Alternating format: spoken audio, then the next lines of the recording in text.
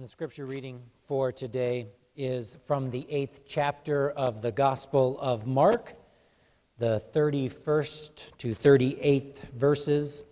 This may sound like a familiar passage from the Gospel of Mark to many of you. It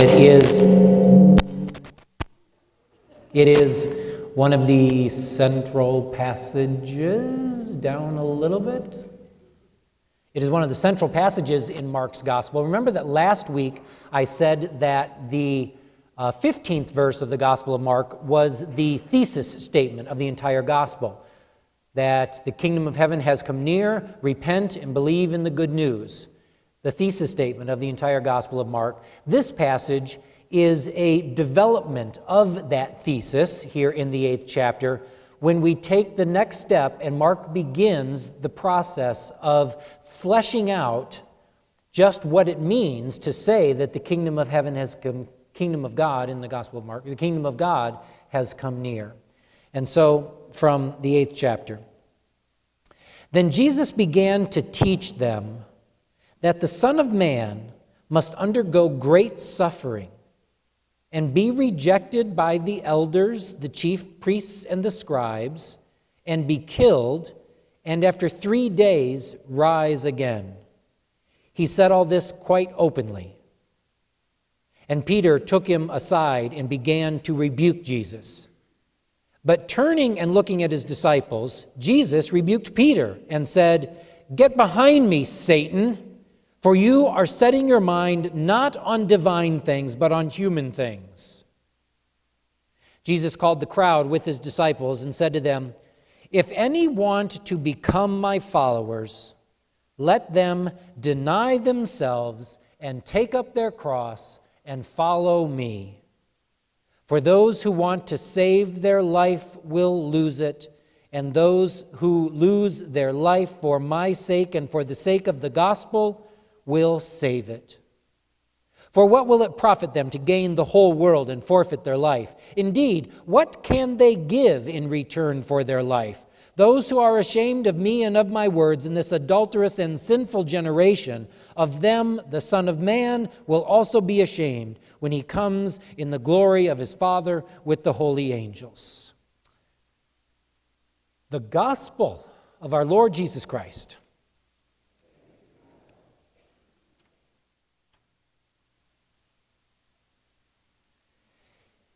It may be difficult for us to hear that passage as gospel. It ends with talk of those who are ashamed of the gospel. It presents the heavy burden of laying down our lives for the sake of the gospel, of taking up our cross and following Jesus.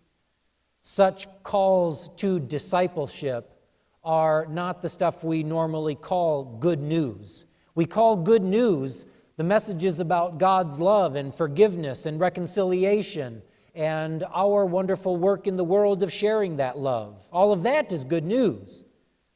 But this business about the cross doesn't always strike us as good news. Well, I hope that today you will see in the words of my sermon that when we learn to live out the gospel in our everyday lives, it is indeed good news. One thing you learn as a pastor is that people come to church for many different reasons. Not only is one person's reason for coming different than another's, but each person, each of us, come for several different reasons. Many come because this is just what you do on Sunday morning. For you see coming to church as part of who you are. Many come because you want to raise your children in the life of a church. Many come because the music lifts your spirit, as it so obviously did earlier in this service.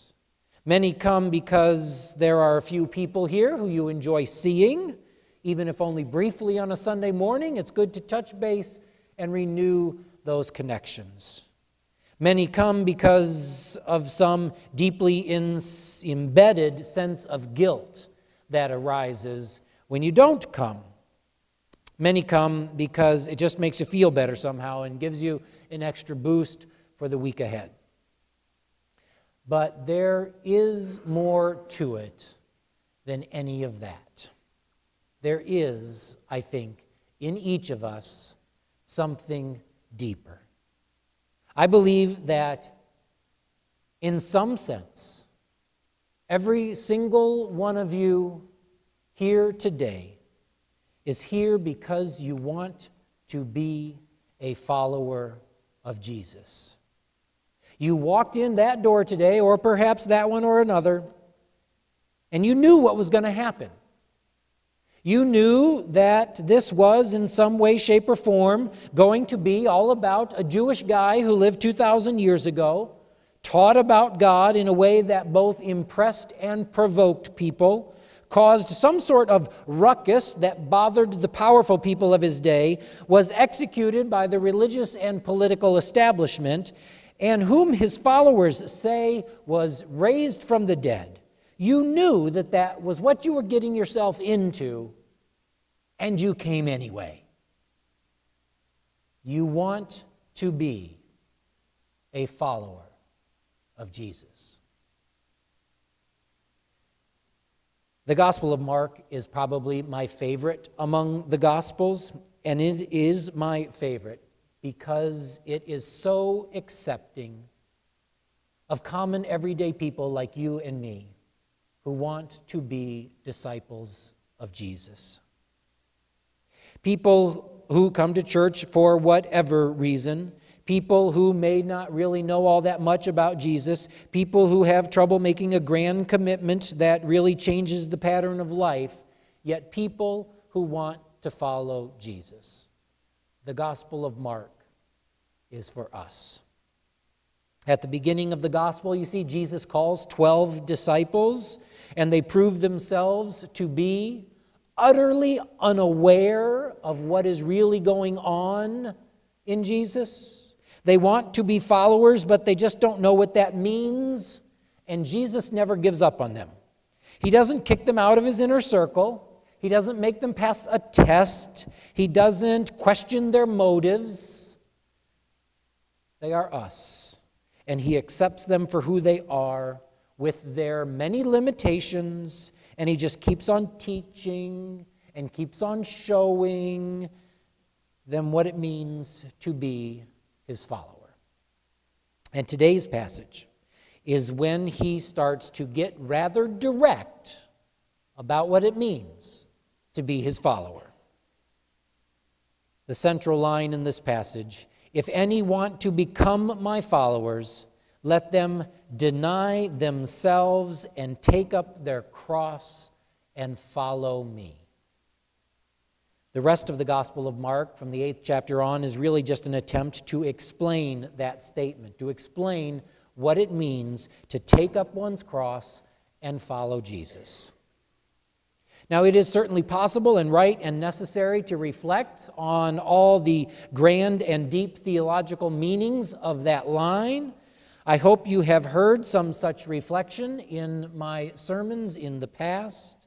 But when all is said and done, the most important theology is not that which we say with our words, but that which we say with our lives. Take up your cross and follow me is ultimately about the way we live. So, you're here today. You want to be a follower of Jesus, and followers of Jesus take up their cross, and taking up your cross is about the way you live. So here are 5 practical ways to take up your cross and follow Jesus. First, be generous. Yes, generous has many different meanings, but I'm talking here about the one that we probably like to talk about least and that the Bible talks about most. Be generous with your money. What is generous? Now, not to be too cowardly here, but it's complicated. I'm going to give specifics. Don't worry, I'll give you specifics in just a minute. But first, a couple things must be said. Generous is when we live with our priorities aligned with God's priorities, and then act accordingly. In other words, generous is not first of all about what we give, but rather about the way we live. Generous is about shaping our desires so that using our money to be a blessing to others is just more meaningful to us than using our money for the things that are beyond our own needs. Now let me repeat that. Generous is about shaping our desires so that using our money to be a blessing to others is just more meaningful to us than using our money for things that are beyond our own needs. That is what it means to align our priorities with God's priorities. Okay, and one other preliminary. From those to whom much is given, much will be expected. It's a biblical teaching, and it is certainly true when we talk about generosity. This may go against the spirit of our age, but generosity is a sliding scale. For those with little, generous may be simply taking care of your own basic needs. But for those with more, generous naturally means more. And of course, most of us here today have more. I visited the trusty website globalrichlist.com yesterday. Many of you have heard me talk about it before. And I learned yet again that I am the 1%. There are 7 billion people in this world now, and I am the 31,849,353rd richest person in the world. Think about that. 7 billion people, I'm in the 31 millions, the top 0.5% from a global perspective. So, what is generous? Okay, real numbers. It seems to me that based on the Bible and on the realities of our everyday lives, that somewhere between 50 and 50% of your income going to the benefit of others is generous. Now, yes, that's a large range, 5 to 50%, but be honest with yourself. If you're giving less than 5% of your after-tax income to others in some way, shape, or form, then you almost certainly have room for growth. If what you give doesn't pinch at all, then almost surely you have room for growth. If you're up there in the 10, 15, 20% range, thanks be to God. But don't get comfortable. No matter the percentage, remember that it is about aligning our priorities with God's priorities and acting accordingly. So to take up your cross and follow Jesus, be generous. Next, connect the way you spend your time with your life of discipleship, your life of being a follower of Jesus. Many of us spend much of our time working in our jobs, of course. Many of us spend much of our time raising children. Many spend much of our time volunteering. Many spend much of our time caring for others, or maybe just simply working on your own needs to get through the day. However you spend your time, it is important to be able to see how that is connected to following Jesus. Now, I'm talking here about what the church has called vocation. We all have a vocation, the thing you are called to do. It may not be the same thing throughout life, but the Christian faith has always said that what we do with our time is one of our main ways of being a disciple. It might be fairly easy to see if you are a teacher or a nurse or a doctor or even a plumber to see how your time benefits others. But also, if you work in an office, hopefully you can see a way in which the overall business that you're supporting benefits others in some way. If you make that little part that fits on the brakes of a Subaru and keeps people safe as they drive their car, hopefully you'll see how that fits into serving other people. Raising children is a noble calling. Helping others in the community is a noble calling. Sometimes getting dressed every day and making your own lunch, aware that you are still a beloved child of God, even though you can't get out and do anything wonderfully productive in the world, that is a noble calling. If you honestly can't see how what you do with your time is connected to your life of following Jesus, then it may be time to spend your time another way. So, to take up your cross and follow Jesus, connect your job, or however you spend your time, with your life of discipleship. Next, assume that violence is not the answer. I won't take the time today to try to convince you that you should join me in believing that Jesus would never have us use violence. I simply make the more modest statement. Your default position should be that violence is not the answer. However you look at life and the world, it is clear that the vast majority of things worth doing, even things that are difficult and confrontational in this world, are doable without violence if we commit ourselves to hard work, a little self-sacrifice, and creativity. Even when faced with those who are obviously willing to use violence against others, nearly everything can be done, nearly everything can be overcome without violence. Do not overcome evil with evil, but overcome evil with good. So to take up your cross and follow Jesus, assume that violence is not the answer. Next, spend time with those the Bible variously calls the poor, or widows, orphans, and strangers, or tax collectors and sinners. This was one of the very basic parts of what Jesus was all about. One of the main reasons the powers that be didn't trust him was that he spent time with the vulnerable, the outcast, the powerless. He didn't just heal them. He didn't just lecture them. He spent time with them. He loved them as a friend. That's because the Bible is clear that it is among such people that we are most likely to meet God.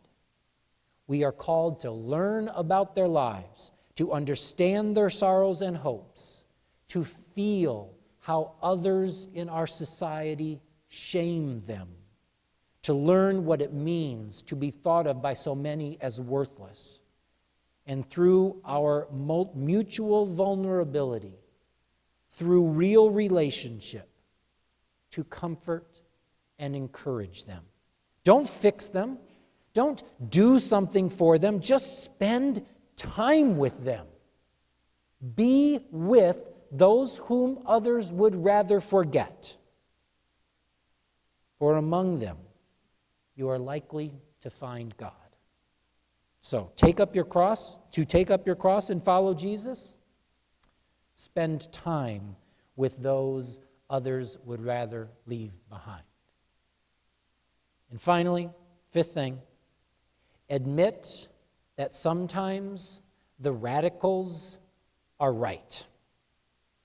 I think this is a very important part of living as a disciple in the world today. We are so well accustomed to the way things are. We are so comfortable with the idea that the way things are is actually pretty darn good. The way things are is pretty beneficial to us, and we like to think pretty beneficial to others. But we close our eyes and our hearts to so much in this world. Perhaps your list would be somewhat different, almost surely it would be, but here are just a couple of areas in which it seems to me that those radicals, those people who want serious change, may well be right. Our prison system as a lingering tool of racism, keeping black males from thriving into the full human beings that God intended them to be. Our addiction to oil and the way that every barrel of oil comes with the cost of human lives as we seek to keep enough order in the world to keep the oil flowing. Whatever is in your mind, in that deep place where you don't quite trust yourself, but you think you have an intuition that something just isn't right, in that area, dare to believe that the radicals might just be right. Jesus was a radical. He brought about a revolution. It was not, and it was not meant to be, a quick revolution. For quick revolutions may change societies, but they rarely change cultures. Jesus was a radical who brought a revolution of the way people saw the world. He established love as the lens through which we are to see everything. His revolution ended up changing everything. He was a radical indeed. So to take up your cross and follow Jesus, admit that sometimes the radicals are right. You want to be a disciple of Jesus. Otherwise, you wouldn't be here today. But like the first 12 disciples, we 150 or so disciples need to know what that really means in our lives. What I have said today certainly is not all there is to being a disciple, not all there is to taking up your cross and following Jesus, but we can't talk about taking up our cross and following Jesus unless we talk about these things. Be generous. Be able to connect the way you spend your time with your life of discipleship. Assume that violence is not the answer. Spend time with those the Bible calls the poor. And admit that sometimes the radicals may be right. Live in that way. And God is likely to bless you with the greatest joy in life, the joy of taking up your cross and following Jesus. In the name of the Father, Son, and Holy Spirit, amen.